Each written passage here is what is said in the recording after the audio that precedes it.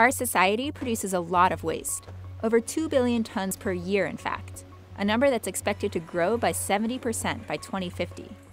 That's a line of garbage trucks stretching from San Francisco to New York City every single day. Organic materials in landfills decompose, they produce methane, a very potent greenhouse gas. Solid waste, plastics, paper, cardboard, there's a lot of energy within those, carbon and hydrogen. Why don't you do something useful with it? Converting waste into energy is not a new idea. Usually, though, this has meant incineration, that is, burning our trash to recover some energy. But that has major drawbacks. Incineration creates toxic ash and hazardous chemicals called dioxins, and heat and electricity are pretty much the only usable outputs. A better solution may lie in gasification, an old technology which has only recently been repurposed as a way to deal with our waste. Gasification companies don't burn trash. Instead, they turn it into a gas, in a process that they say is both economical and eco-friendly. The focus is on producing a good quality syngas that can be converted into higher value energy products on the back end, be it electricity, hydrogen, diesel fuel, possibly even chemicals, fertilizer, etc. in the future. It's an exciting idea, and some major players, including the Bill Gates-led fund Breakthrough Energy Ventures, have thrown their weight behind it. While in the past, gasification companies have struggled to scale up and meet their energy production targets, now companies like Sierra Energy, Enerchem, and Plasco say they're ready to commercialize and expand. I think we have over 9,000 interested parties from around the world who've contacted us already. The question is, how quickly can we get one? The answer is soon.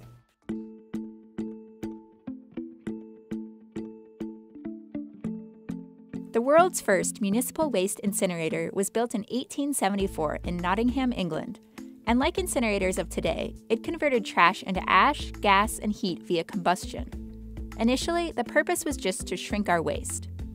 Eventually, though, Great Britain and Germany did start recovering energy from the process, but the idea didn't really catch on in the US. Domestic electricity prices were already low, and as emission standards tightened, incineration got even more expensive as compared to landfilling. It wasn't until the oil embargo and resulting energy crisis in the 1970s that the US really took an interest in waste-to-energy tech. Over 100 waste-to-energy incineration plants were built, but when fuel prices dropped, interest waned. You see a lot of interest on this waste conversion or biomass conversion when the fuel price is really expensive. And then when the fuel price drops, nobody really cares. Today, there are about 70 waste-to-energy plants in the US, and the number is declining. But globally, many European countries still rely heavily on incineration, and Japan and China have been building waste-to-energy incinerators at a rapid clip. But many environmentalists say we need a better solution. Incinerators still emit harmful pollutants, especially in countries with lax environmental regulations. So burning waste to get rid of it may appear to be cheap, but the long-term health consequences for the community is terrible. So companies like Hart Sierra Energy are looking towards gasification, an old technology that proponents hope to repurpose as a cleaner and more economical waste-to-energy solution.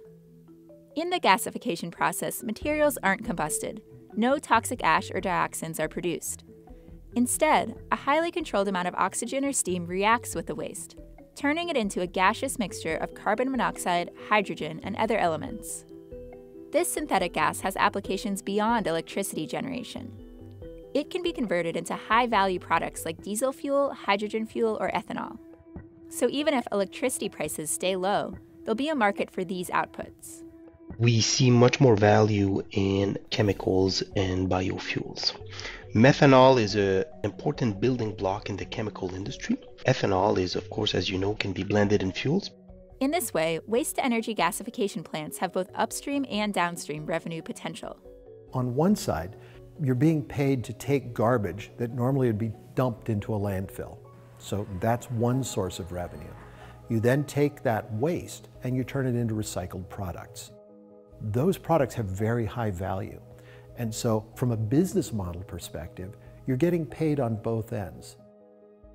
But a main challenge facing companies like Sierra Energy, Enerchem, and Plasco is dealing with the unpredictability of using municipal solid waste as the fuel. Globally, there are hundreds of gasification plants that generate electricity from fossil fuels like coal, But waste-to-energy gasification is a whole different game. Tailoring your gasification when your fuel changes over time is the holy grail. And if they can consistently gasify and produce their natural gas from these waste materials, even if the content changes, that's an exciting option. Here are some of the main players taking that plunge. Davis, California-based Sierra Energy was founded in 2004. Back then, CEO Mike Hart, who is also the CEO of Sierra Railroad Company, was seeking to improve the fuel efficiency of his locomotive fleet. We were trying to figure out a way to make our own fuel. We wanted to do something better than diesel. He was judging a business competition at UC Davis when he heard about how blast furnaces, one of mankind's oldest technologies, could be used to convert any mixture of materials into a usable synthetic gas. Hart bought the patents to this technology, and Sierra Energy was born. Over time, its mission expanded far beyond its initial reach. People are realizing that climate change is a very real problem. When you throw away 1 ton of garbage, every ton is about 6.2 tons of CO2 equivalent goes into the atmosphere in the form of methane. Methane is 86 times more potent a climate change gas than CO2 over a 20-year period. Our technology provides one way of trying to address that problem. Last July, Sierra Energy closed its $33 million Series A funding round, led by Breakthrough Energy Ventures, the Bill Gates-led investor fund that also includes Mark Benioff, Jeff Bezos, and Richard Branson. Now, the company has partnered with the Department of Defense to develop its first small-scale commercial facility at Fort Hunter Liggett in Monterey County, California. This demo facility can handle 20 tons of waste per day, and if all goes according to plan, it will begin processing trash in early 2020. Ultimately, Sierra Energy says what sets them apart is their use of the blast furnace, a centuries-old technology in the iron and steel industry. Here's how it works. A blast furnace, which is the technology platform that Sierra Energy uses, is a high-temperature vessel. Solid materials go in at the top, injectant gases are placed in at the bottom, and you have a big countercurrent heat exchanger. We're injecting oxygen and steam at the base instead of hot air. And at the top, we're placing in solid waste materials instead of those mined materials from the ground. And instead of the focus being producing good quality metal out the bottom, our focus is on making a good quality syngas, synthesis gas, out the top of the vessel. Once the syngas is produced, the local community or developer will decide what to do with it. The company lists electricity, hydrogen, renewable diesel fuel, and ammonia as likely end products. About 10% of the waste material can't be converted to gas, and so is instead turned into a stone that can be used as construction material. Because of this wide variety of use cases, it's hard to say for sure exactly how clean the end-to-end process will be. It really depends on the specifics of the project, how far waste is having to be brought to the location, some of the configuration of the plant itself. Hart is confident, though, that in almost every case, it will be carbon negative. Because even if you're making electricity or diesel for a vehicle, the amount of pollution that comes out of the tailpipe or smokestack is less than the amount of emissions that you're offsetting in the first place. Furthermore, Sierra Energy's plant doesn't rely on external energy to operate. Instead, Hart says that about 20% of the energy created is used to run the plant itself. And so by some people's analysis, you can make this carbon negative or carbon neutral. By other analysis, you can't quite get there, but it's certainly cleaner than fossil natural gas. Over the next few years, Hart says the company plans to build out community-scale systems that can handle about 50 tons of waste per day, the equivalent of approximately 50,000 people's trash. If we want to have an impact on that 13.2 billion tons a year of greenhouse gas, we need to have thousands of these systems around the world as quickly as possible. That's our goal as a company. While Sierra Energy's most recent funding round has put it in the spotlight, there are a number of other veterans in this space. Two of the biggest are Plasco Conversion Technologies, founded in 2005, and Enerchem, founded in 2000. Like Sierra Energy, both aim to turn municipal solid waste into valuable end products through gasification. But unlike Sierra Energy, these two companies have actually accumulated years of firsthand experience operating full-scale gasification plants, dealing with their fair share of delays and setbacks along the way. Plasco Conversion Technologies uses plasma to refine the waste from gasification into a clean syngas. The company operated a large demonstration facility in Ottawa from January 2008 to January 2015, capable of accepting 135 tons of waste per day. Eventually, Plasco got approval to build a commercial-scale plant, and though the company raised over $300 million, it ultimately wasn't enough. The new plant was never built, the demo facility shut down, and Ottawa severed ties with the company. But Plasco kept chugging along and re-emerged with a new outlook on the market. We put in 1.2 million man-hours and a decade of work and $407 million. We can tell you many ways it don't work, and what we do now does work. In the process, we realized that the waste to electricity market, the waste to energy market, was going away.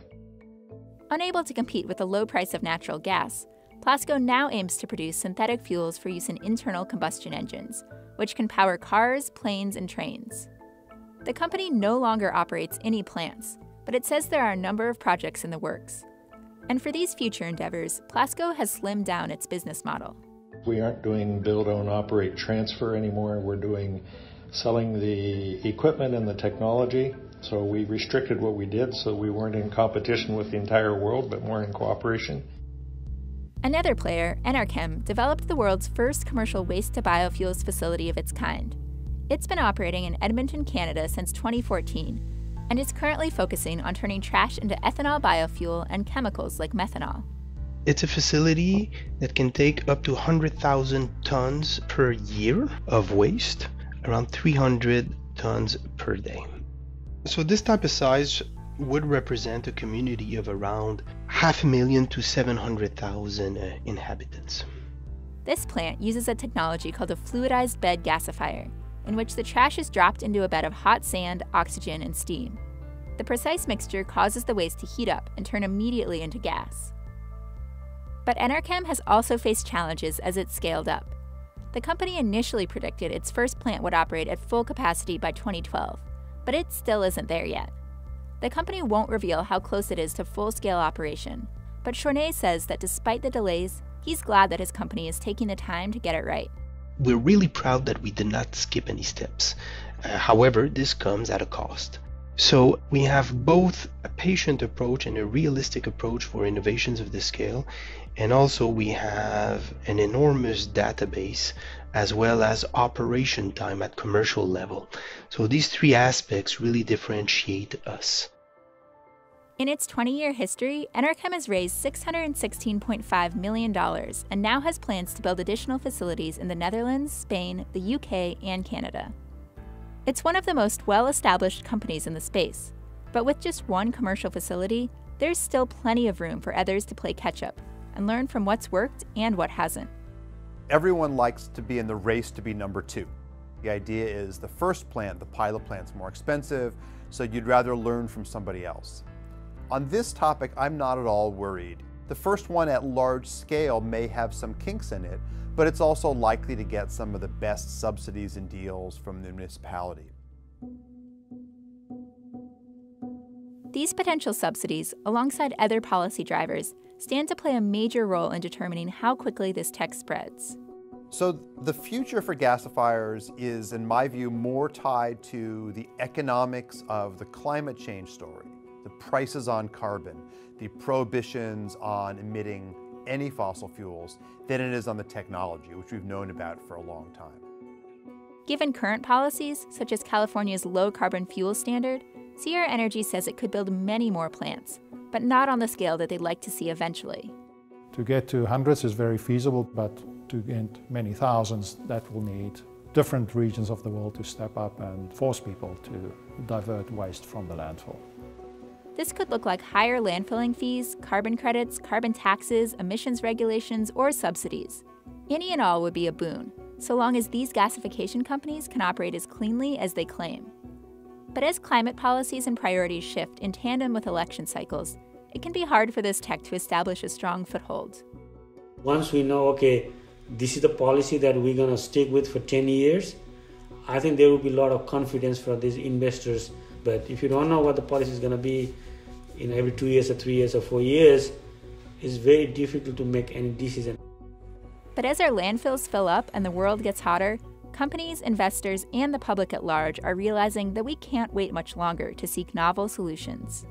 People who say, we'll recycle our way out of it using conventional means, those people are out of their minds. It's not happening. If we're going to do anything to try to reduce climate change, those 13.2 billion tons of CO2 equivalent going into the atmosphere from landfills is the very first place that we should try to address it.